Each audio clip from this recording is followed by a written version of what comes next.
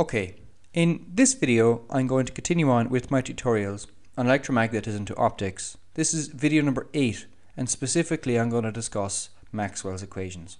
So this is by far and away the most important video in this section. The previous sections to this which are relevant are the sections where I discuss Maxwell's equations, electrostatics and magnetostatics.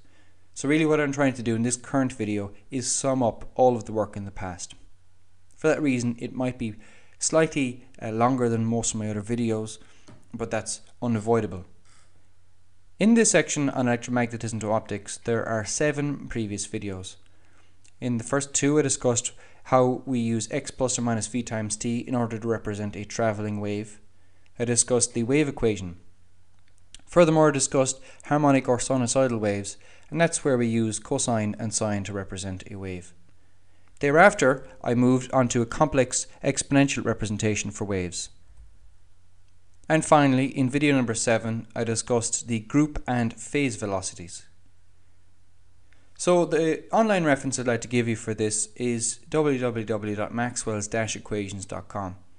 This isn't my website is universityphysicstutorials.com, but I think this is a useful reference, particularly the introduction page, which has also an introductory video. And the author is trying to give an intuitive understanding, and I think that's something he achieves. Before we begin, I need to give you a caveat, and the caveat is you can't discuss properly Maxwell's equations without employing vector calculus. The whole subject of classical electromagnetism and quantum electromagnetism requires vector calculus, and quite heavy and substantial vector calculus. So what I'm attempting to do here is have a minimum of vector calculus. Obviously I have to write down some of the equations, but I'm going to really give a hand-waving argument. Towards the end of the video I will cease talking about Maxwell's equations, and for those who are, we'll say, beginning optics or electromagnetism, that'll be the end of the video. But I'm also thereafter going to employ some reasonably concrete vector calculus to discuss radiation and the Coulomb and Lorentz gauges. Just before I begin, I'd like to give you some of my own video references. I have 3 sections which are relevant: the vector calculus for electromagnetism section, the electrostatics section, and the magnetostatics section. So if you're looking at the video here and you're saying, well, I'd like to know a bit more about one of the things I discuss, well, you can check these particular videos out and you can see a bit more detail, a hell of a lot more detail in fact. So let's get going. The first thing I'd like to discuss is the causes or cause of electromagnetism. Stationary and moving electric charges produce electric fields. So I have an electron, for example. If it's stationary, it produces an electric field. Of course, if it's moving, it also produces an electric field. But a moving electric charge, let's say a moving electron, also creates a magnetic field. So we call moving electric charges currents. So that means that a stationary electric charge will just have an electric field, but will not have a magnetic field. A moving electric charge will have both an electric field and a magnetic field. So the concept of fields, I'm sure, is nothing new to you, and I'd just like to illustrate that at the bottom left of your screen. Let's say we have a positron, so a positive charge electron, or what we call a positron, represented by the orange circle. The electric field moves radially outwards from positive charges, represented by the purple arrows. Now, here the electric field is going to be non-zero because it is a stationary charge, and it is a charge, has to have an electric field. But because it's stationary, the magnetic field is in fact 0. Let's consider now at the very bottom of your screen a moving electric charge, in this case a moving positron. So it's moving from left to right, so it was here and it's moving towards here, we'll say. And what I've drawn, instead of drawing the electric field with these arrows, what I've done is I've drawn surfaces, or in this case circles, of equal potential or equal magnitude of the field.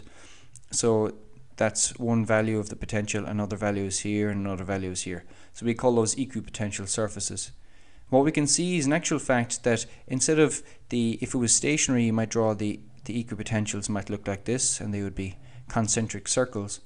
But if the charge is moving, we don't have these concentric circles, and instead we have the circles, they seem to be packed at the front of the movement, but they are not packed, or they are loose at the back. So that is what the electric field for a moving charge might look like. The magnetic field will be non-zero, and that's represented by these blue circles here. The magnetic field will circle around a current, or the phrase is it'll curl around a current. And we will discuss how we work out the direction of the magnetic field later on, and that is using the right-hand rule. Now, in the study of electromagnetism, there are lots of different quantities with different, of course, placeholders, which can perhaps confuse you. So I'd just like to give you a bit of a library here, or a dictionary, and that's on the right hand side of your screen. So of course E is the electric field and B is the magnetic field.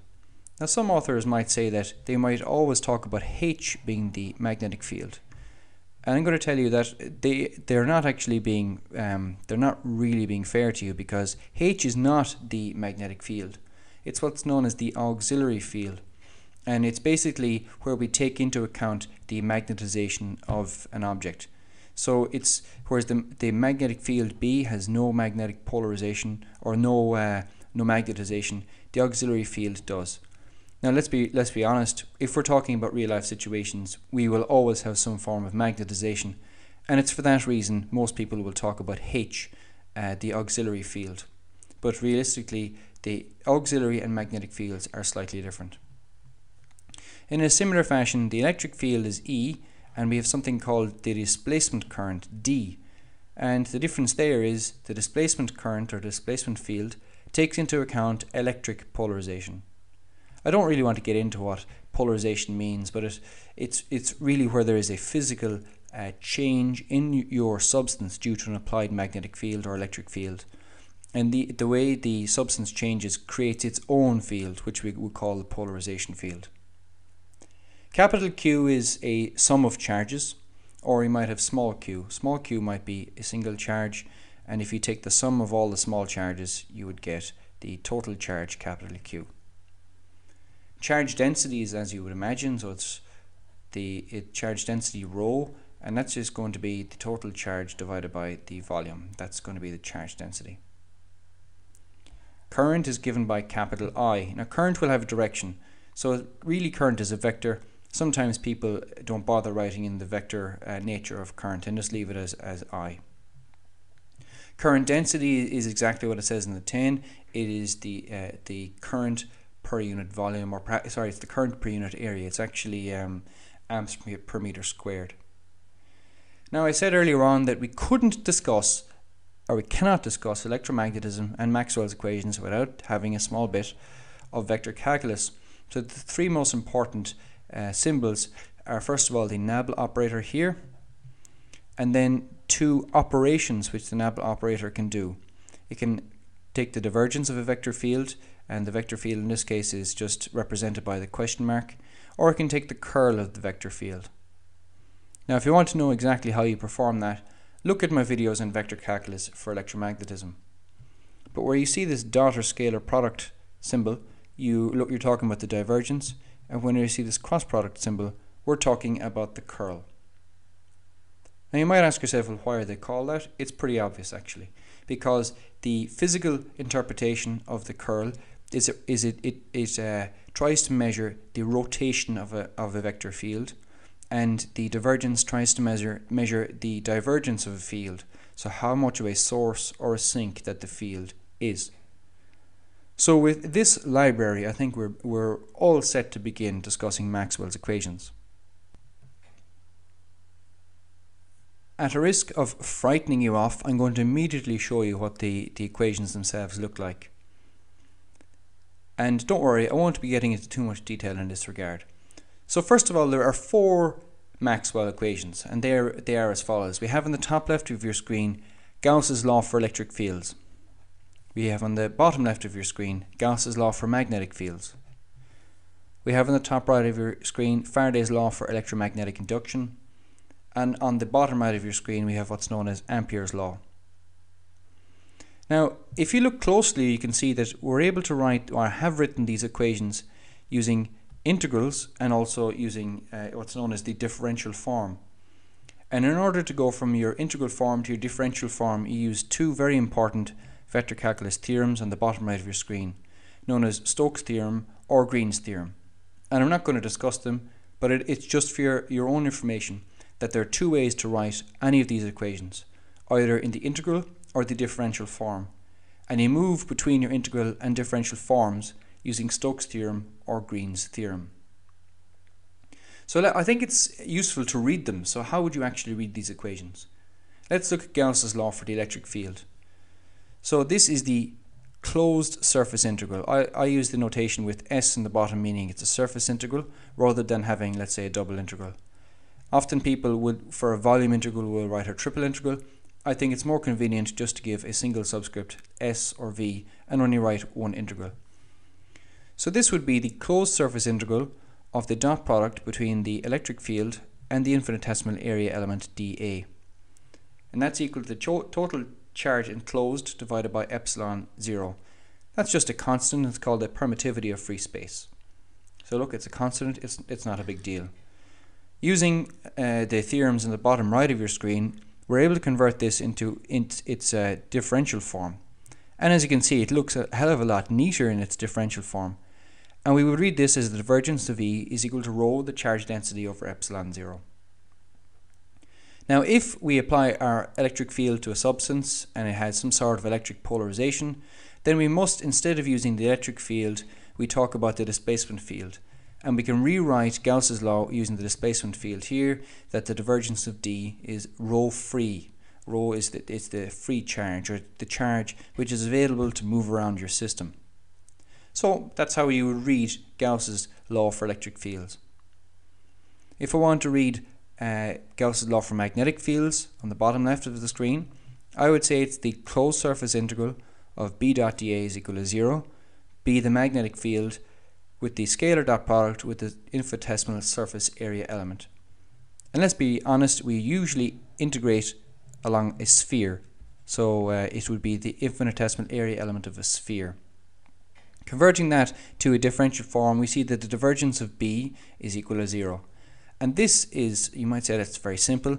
What's the point of having it? I can tell you that that single equation here, that the divergence of B is equal to 0, tells us that there are no magnetic monopoles, or there are no magnetic charges. That, of course, is in contrast to the electric charges, because we, of course, have electrons and positrons. We don't have a single magnetic charge. On the top right of your screen, we have Faraday's law for electromagnetic induction. And this is probably the most useful in terms of everyday life. Here we have the closed line integral of E dot dl, dl being the infinitesimal line segment, is equal to minus the surface integral of the time rate of change of B dot dA. Notice we have this dt term, and that's very important. Because it's this dt term which in actual fact gives rise to electromagnetic fields and light. This can be written as the curl of the electric field is minus del B del T. So I'll tell you straight out what this means is that a time varying magnetic field gives rise to an electric field. And Faraday's law is the basis upon which all of our electricity is generated. And finally, on the bottom right of your screen we have Ampere's law, the most complicated looking of the lot. Ampere's law says that the closed line integral of B dot dl is equal to mu 0 times the current. Mu 0 is a constant. It's called the permeability of free space, and that really is it's a measure of how easily magnetized your object is. We have to add to that mu 0 epsilon 0, and we have the integral of the time rate of change of the electric field dotted with the infinitesimal surface area element. Once again, we can rewrite this using our Stokes and Green's theorem, and that is a much simpler way of writing it. The curl of B is mu 0 J times mu 0 epsilon 0 del E del T. J is the current density. And we can finally rewrite this in terms of the auxiliary field if we have magnetization, or our object is after getting magnetized. So those are the 4 Maxwell equations mathematically defined. And I hope I haven't lost you, because I'm actually going to discuss what they physically mean now. So just to recap on the difference between the electric field and the displacement current. On the top left of your screen, dielectrics are influenced by applied electric fields, and they become what's known as polarized. And the polarization has its own electric field and what we call bound charge. So this is the charge making the polarization field, but it can't move around and constitute a current. But because we have an applied field and an induced field, we have to basically look at the total field. And it's useful to define the displacement current here. D is equal to epsilon 0 e, which is the applied field, plus the polarization field, capital P. And if we do that, we find that we have a new version of Gauss's law for electric fields, which looks quite neat. And this is because now Gauss's law only depends on the free charges, and we control the free charges. We can convert that into integral form on the bottom left of your screen. Something similar happens with the magnetic field. All objects, of course, are influenced by applied external magnetic fields, and they become polarized. We call the magnetic polarization magnetization. And the magnetization causes its own magnetic field, and not bound charges, but bound currents. In other words, they're currents inside the object, but we can't control them. And because we have an applied magnetic field and an induced magnetic field, we talk about the total magnetic field. We call that the auxiliary field H. And if we define the auxiliary field H like this, we're able to rewrite for the curl, or if you want to go back here, we're talking about Ampere's law. We're able to rewrite Ampere's law just in terms of the free current density, and we can control free current in the laboratory, and that's why often we use H. And I've written it in integral form in the bottom right of your screen. Now the concept of flux is inherent in the study of electromagnetism and Maxwell's equations. Let's define it. Flux is the flow of something, usually a fluid, and it's through a body's surface. So we're talking about electric and magnetic fields. So the flux of electric or magnetic field is the flow. Now I'm going to give it on the top left of your screen. I'm just going to give it inverted commas because it's really a theoretical argument to say that the field is actually flowing. So you have to try and imagine this. Let's say we have a field given by this capital F here, and the field is going to the right as you look. It's going through a rectangular surface element here, and dA is the infinitesimal surface area element. So if the flow is perpendicular to the surface through which it's flowing, you're going to have a maximum flow or a maximum flux. Conversely, if the field is parallel to the surface through which you want it to flow, you would say there's going to be zero flux. So if you can imagine rain hitting off your window, if the rain is coming perpendicular to the window, you're going to have a maximum flux or attempted flux of rain through your window. But if the rain is falling straight down or parallel to your window, you're going to have a minimum flux, and you'll have almost zero, let's say, raindrops on your window. Now what happens if the flux or the flow is at an angle, or the field is at an angle to your surface area element? Well, of course, we're going to break it down into a parallel and a perpendicular component using sine and cosine. The perpendicular component of that is going to involve the cosine. The placeholder we give for for flux is phi. So we say the infinitesimal flux element is d phi, and that's going to be the product of the field and the cosine of theta. So that will give us the amount of the field which is flowing perpendicular to the surface area element and is actually giving us a flux. Of course, if we want to calculate the total flux, we just integrate this, and we say that the total flux, capital phi, is the surface integral of f the field dot dA. So if you wanted to calculate the flux of your electric field, what you would do is you do the open surface integral of E dot dA. E dot dA would give the flux of the electric field.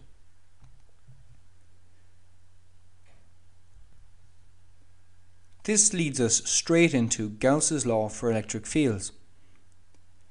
Gauss's law for electric fields dictates how the electric field behaves around electric charges. I've rewritten it in integral form on the middle left hand side of your screen. We have the closed surface integral of E dot dA, and that's equal to the total charge enclosed by whatever surface you take, divided by the constant epsilon 0, the permittivity of free space. Notice what really is written on the left hand side is, in English, the flux through your volume.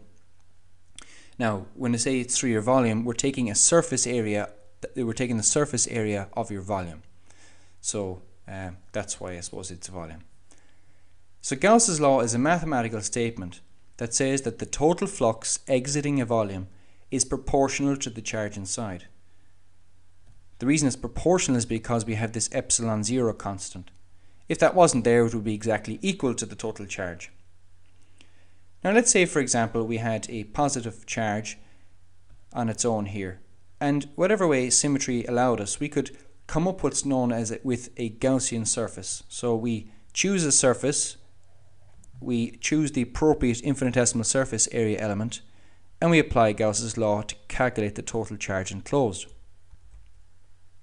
Some of the neater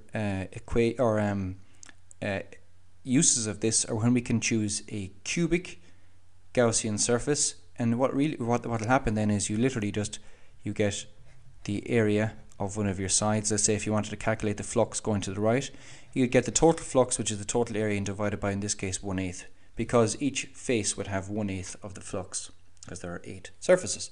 Is that right? 1, 2, 3, 4, 5, 6 surfaces, isn't it? Yes, 6. Excuse me. So, ignoring that slip of the tongue, let's continue. So, electric charges are the sources of the electric field. We said this a moment ago, they are also the sources of the magnetic field, or moving charges are.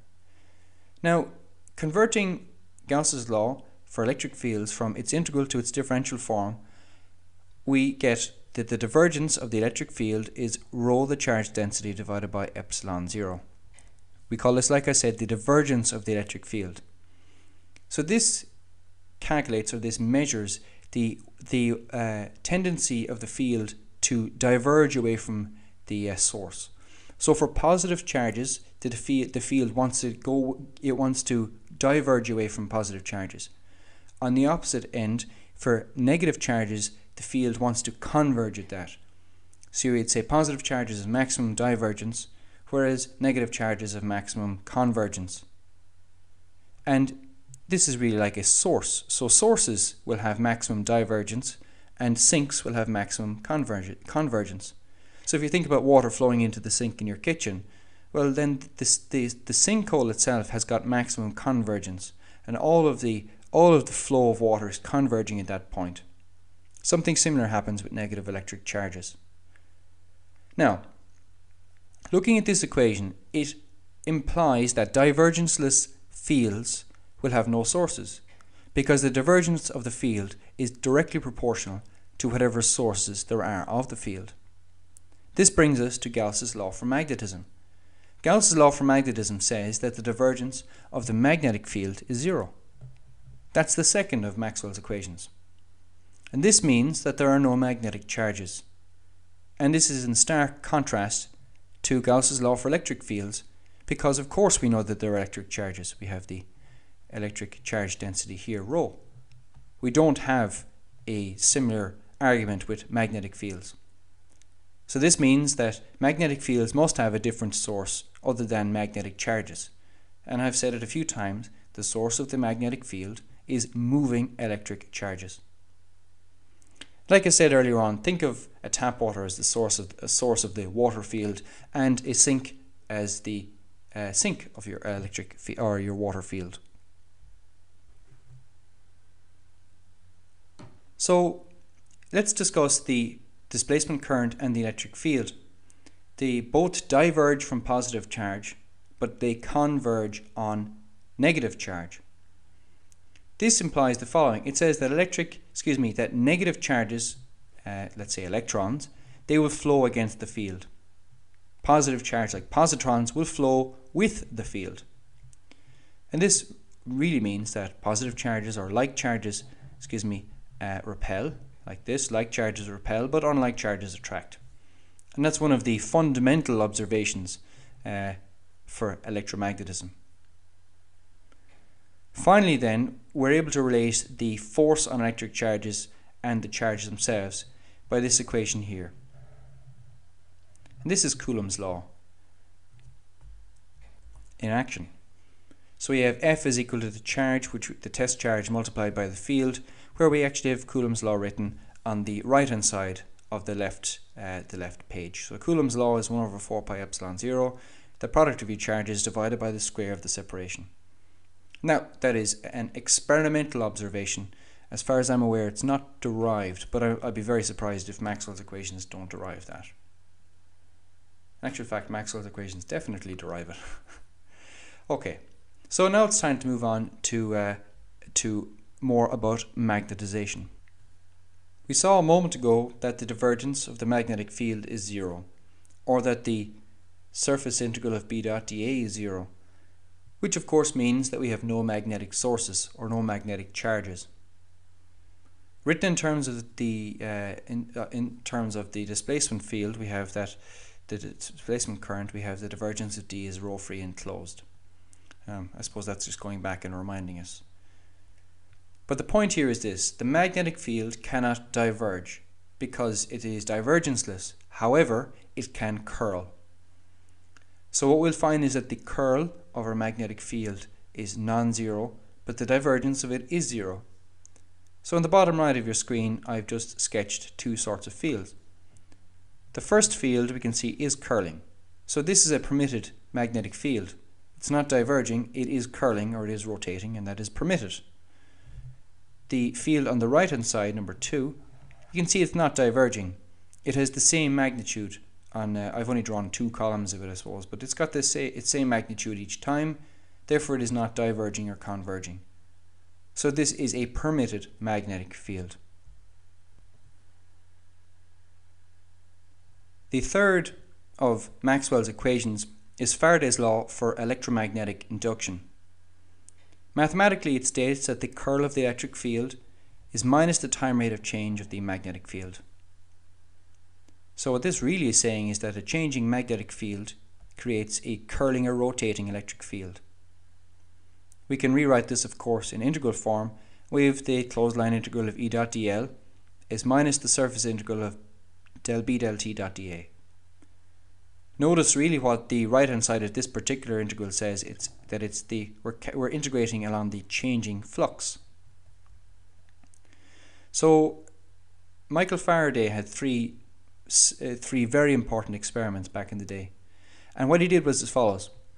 He created a magnetic field indicated here by this the blue, and then he had a wire, and he was able to measure the current moving through the wire, and he pulls the wire through the magnetic field, and he noticed that there was a current flowing in it.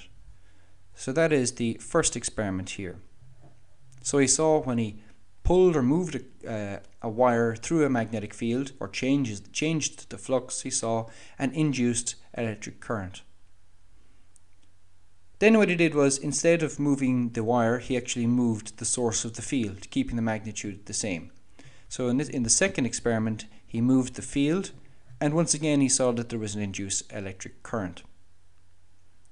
And finally what he did was he kept both the source of the magnetic field and the wire stationary, but he changed the magnitude of the magnetic field. And once again he noticed in the third experiment that there was an induced electric induced electric current in the wire. His conclusion, of course, was the mathematical statements you see on the top left of your screen, that a changing magnetic field induces an electric current, or an electric field, and it's more technically correct to say a curling or rotating electric field. An electric field, of course, will drive current, so that's why we are able to measure current. So a changing magnetic field induces an electric field. The electric field drives the electrons, which are the current, and that's what Michael Faraday was able to measure. Before I continue, it would be remiss on my part if I didn't mention the induced EMF, and I'm going to discuss it more at a later stage. But the mathematical statement here is that the induced EMF, which is given by E, is minus del phi b del t, which means it's minus the time rate of change of the magnetic flux. So that means where the magnetic flux is increasing with respect to time, the EMF is decreasing and vice versa. And you can, well, I have this equation here that the EMF is the line integral of the force per unit charge dot dl, but the force per unit charge is nothing less than the electric field, so it's E dot dl. And that's something I'm going to discuss later on. Now, it's very important to note that without Faraday's law for electromagnetic induction, mankind has no power stations or generators, and therefore has no electricity. That's exactly how we generate electricity. We change the magnetic field and we induce a current. Or really what we talk about is, instead of talking about currents, we talk about potentials, and we'll see in a moment that when we talk about potentials, it's the same as about talking about EMF. So when your power station generates 220 volts or whatever it does, we're talking about a potential to move your electric charge, which is exactly what happens when you plug in a plug into the socket. So moving electric charges create a magnetic field. A time-varying magnetic field creates an electric field. And a circulating electric field creates a time-varying magnetic field. So we've seen all that. Or you hear it in the more common way would be a changing electric field gives rise to a magnetic field. We'll see that later. Or a changing magnetic field gives rise to an electric field. Really, by the way, what we're talking about here is Ampere's law. Now, originally an experimental law used to calculate the magnetic field was called the law of Biot and Savart. It's quite difficult to use, and it can of course be derived from Maxwell's equations. Now, I don't really want to talk about the law of Biot and Savart, but it's written here. Now the point is that the law of Biot and Savart is able to calculate the magnetic field, but realistically, now that we know all about Maxwell's equations, we try and use those in order to calculate the magnitude of the magnetic field. And the very important point is that we can derive it from Maxwell's equations, which is a very important result. And I did that, I think, in video 46 in my tutorials on vector calculus for electromagnetism. I said I would discuss electromotive force, or EMF. So in a wire, let's say, there are two forces acting to drive current. So the total force would be the source force. Let's say if you had a battery, that would be a source of a force on the charges. And you would have electrostatic force. In other words, electrons moving down the wire are all interacting electrostatically together, where we assume that the time scale is quite long, so we're not talking about electrodynamics. So if we define a force per unit charge, F divided by Q here, so we define the force per unit charge as a small f, we can say that the total force per unit charge is nothing else but the source force per unit charge, small f sub s, plus the electrostatic field, because we know that F is equal to Q times E. Now, why is this important? The reason this is important is, let's calculate the work done, the total work done in moving some charge around a wire by the force. So we're talking about the total force here, and we know that in order to calculate it, that's F dot dl, the line integral of F dot dl. I'm going to define the EMF as the closed line integral of F dot dl. So it's the total work done in moving a charge around a wire. So I'm going to input, instead of F total, I'm going to have the source force per unit charge plus the field. Now, a result from electrostatics is that the curl of the electric field is zero. Rewritten in terms of an integral, we see that the closed line integral of E dot dl is zero. And that's a very important result because it simplifies the whole thing. It means on the top right of your screen that we can rewrite the EMF as the closed line integral of F sub s dot dl, because E is simply going to be zero. Now, for an ideal source, we're going to have no net force. Let's say, for example, there's no resistance in whatever battery we have, or whatever it is, or whatever wire we're using. And that means that the net force is zero by Newton's second law, which means that the source force per unit charge is equal to minus the electric field. Calculating the electric potential here, or minus the integral of E dot dl, we're able to see that in actual fact the EMF is nothing less than the potential, where we have an ideal source, so we have no resistance or no friction, or no electric friction, shall we say. So that's why when people talk about EMF, they interchange the potential or voltage. And that's in the ideal limit where we have no resistance to the net force. The final Maxwell equation is Ampere's law. So I've written it mathematically in the top left of your screen. I don't think I need to read it out again. Now, just looking at the differential form in the middle here, when we're talking about magnetostatics, or when we have steady currents, we in actual fact don't require the second term, which is mu 0 epsilon 0 del E del T. That means that Ampere's law for magnetostatics reads the curl of the magnetic field is mu 0 times the current density. And that's really that was the first version of Ampere's law, and was corrected by Maxwell.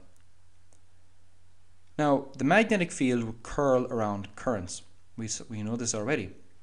How do you define the direction which is positive? I said I'd talk about this, and we do this by using the right hand rule. So with your right hand, you point your thumb in the direction of the current, and you curl your fingers like I've illustrated on the bottom left of your screen. When you do so, you find that your fingers point in the direction of the positive field. So in this case, I have illustrated that here. If the current instead was in actual fact going to the left, then you would point your thumb of your right hand to the left, you'd curl your fingers in actual fact, and then you would see that the positive field would be this way.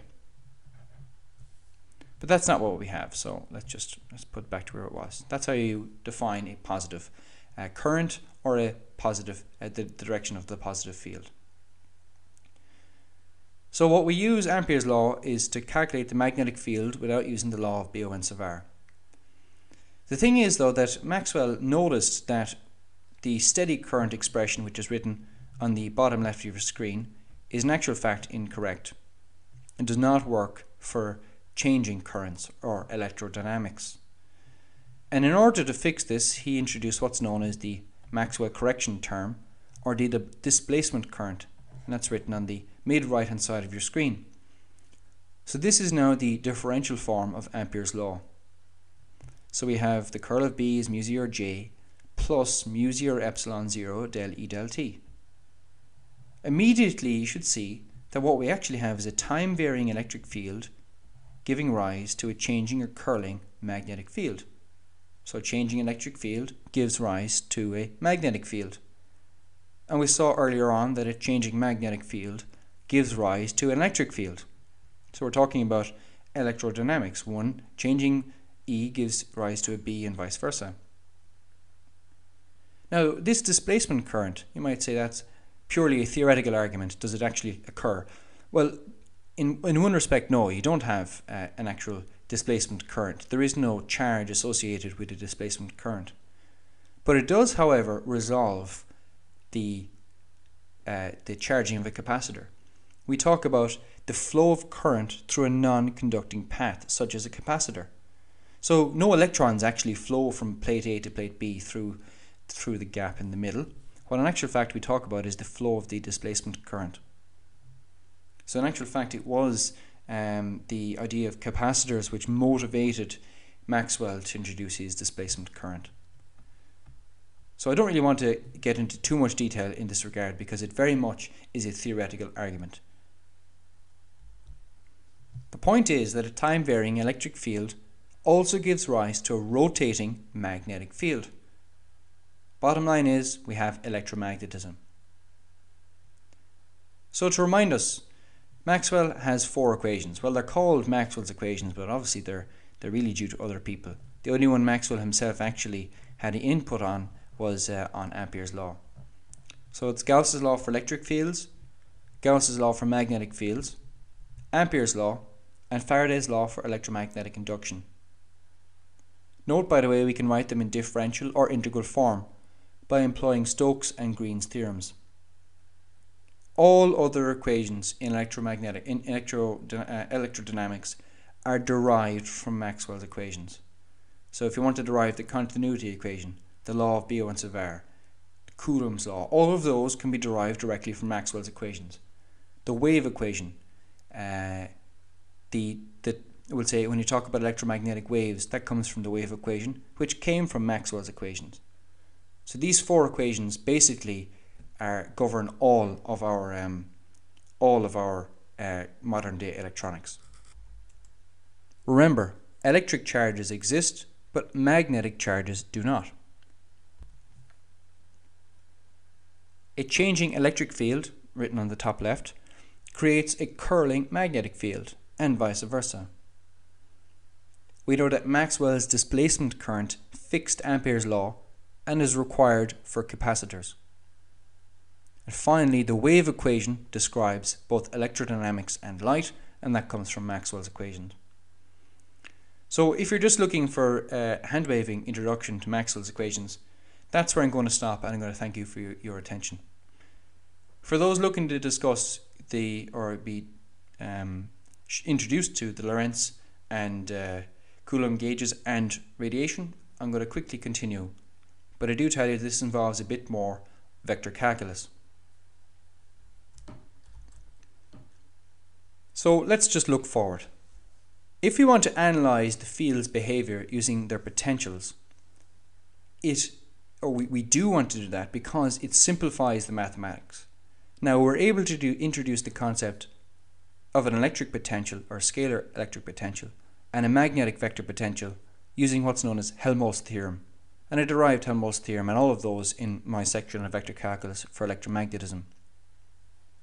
Specifically, we define the electric field as minus the gradient of the scalar potential or the scalar voltage minus the time rate of change of the magnetic vector potential.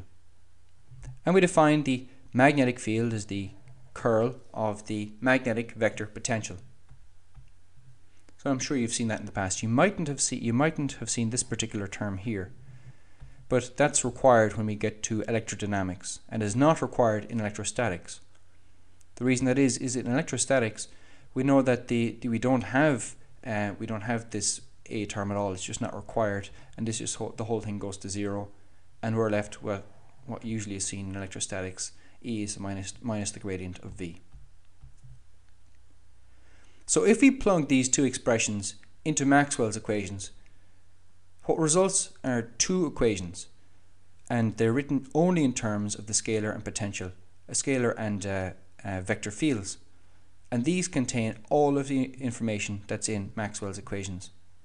And they look quite complicated, but I think it is really cool that these two equations, every single thing that we do with electrons and light can be derived from these two equations. I think that's really interesting.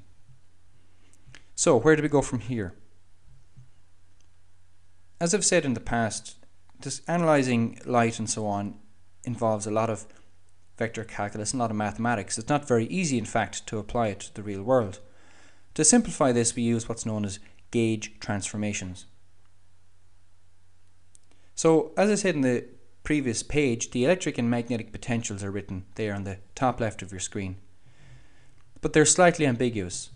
They allow us to play with them in a small way because of the following reason. In order to calculate the magnetic field, we need to take the curl of the magnetic vector potential. In order to calculate the electric field, we need to take the gradient of the scalar potential, and we also must use the time-varying magnetic vector potential. So you might say, well, so what? And I'll show you why. Because basically it means that we can add anything, we can add a scalar to our potential, or scalar potential, provided that its gradient is zero. And we can do something similar to the magnetic vector potential, where we can add a vector provided that its curl goes to zero. So on the bottom left of your screen, let's define a new potential. Let's call it A prime. And we say the only difference between A prime and A0 is that we've added a vector alpha, let's call it, to the initial vector potential. We'll do something similar for the scalar potential. We'll say that V prime is going to be the initial potential plus some sort of a scalar. I'm going to call it scalar beta. Now let's assume that A prime, the new scalar, the new vector potential and the old vector potential give rise to the same magnetic field. Let's assume that. In order for that to happen, the curl of this parameter which we added to it, alpha, must be 0. Now, the curl of the gradient is always 0. What that means is we can come up with a new scalar function. I'm going to call it lambda, and we can call alpha the gradient of lambda, because when we take the curl of the gradient, it's going to be 0. So the point is we can add always to the vector potential the gradient of lambda, and we will always have the same. We won't affect the actual magnetic field. So we'll have changed the scalar potential, we'll have changed the vector potential, but we won't have changed the magnetic field. Let's do something similar with the electric field and the scalar potential. Let's adjust the scalar potential to V prime and say though that the new scalar potential and the old one give rise to the same electric field. Now look, I'll leave you to it, but what it really boils down to is saying that the gradient of beta plus del lambda del t is 0. It doesn't take much to get to that.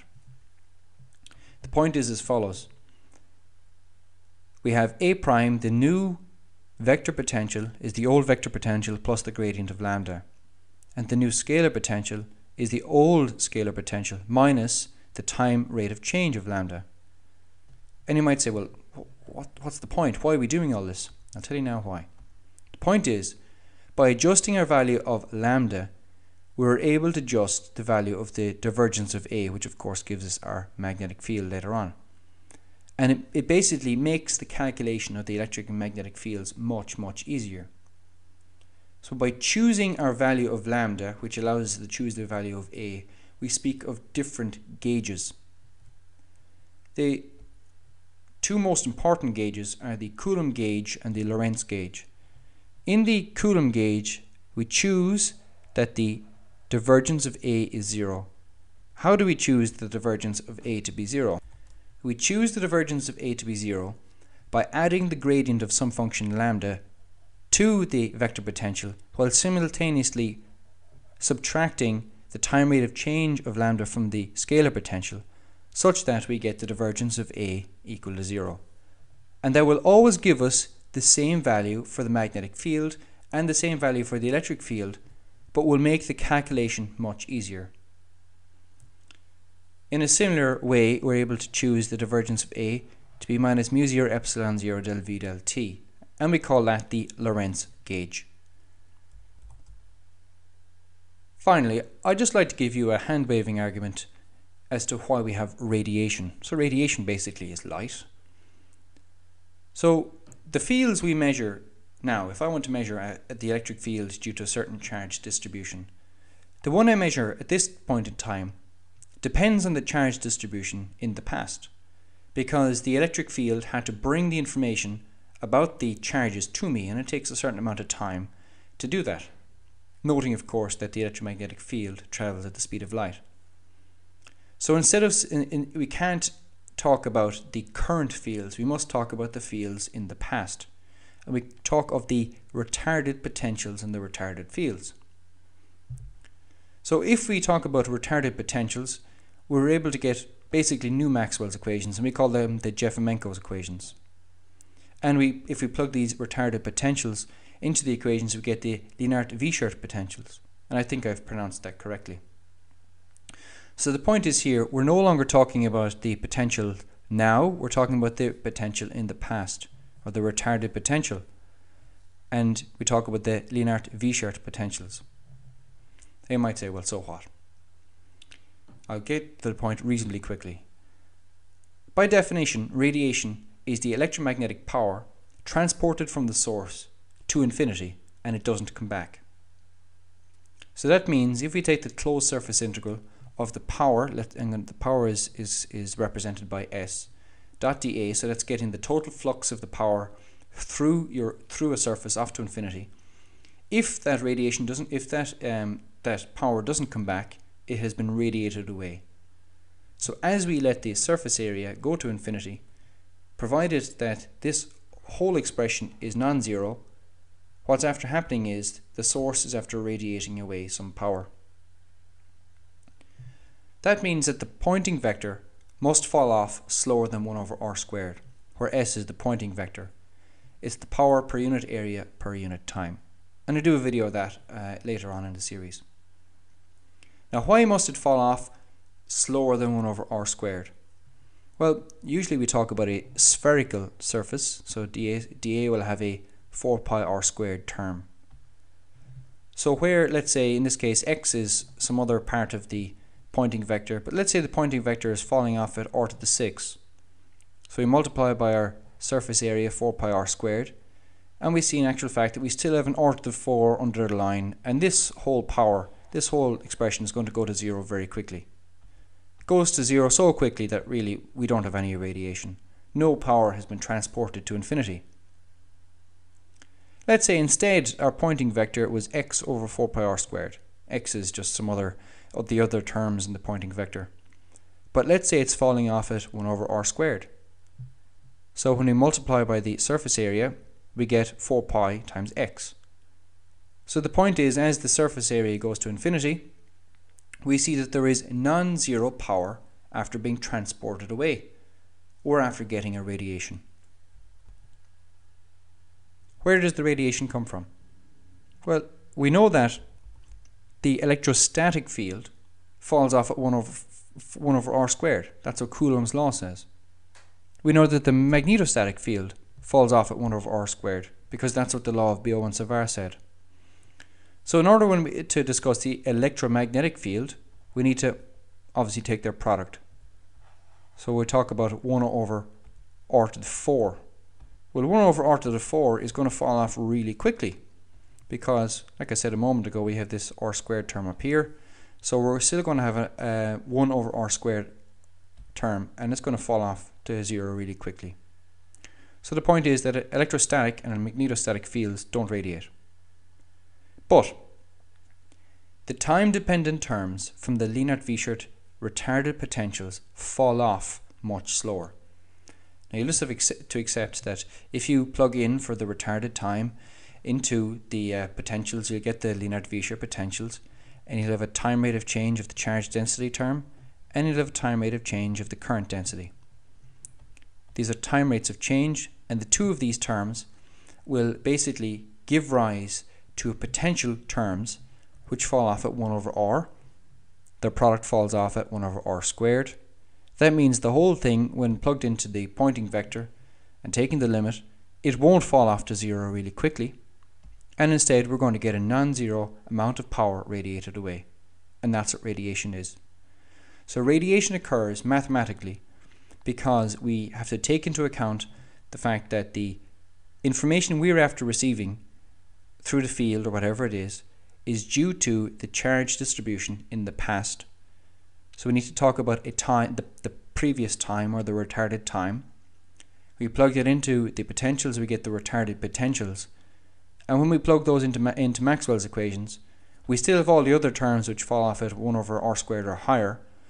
But in the electric component and the magnetic component, each have one over r term, and their product falls off at 1 over r squared, which leads us to radiation.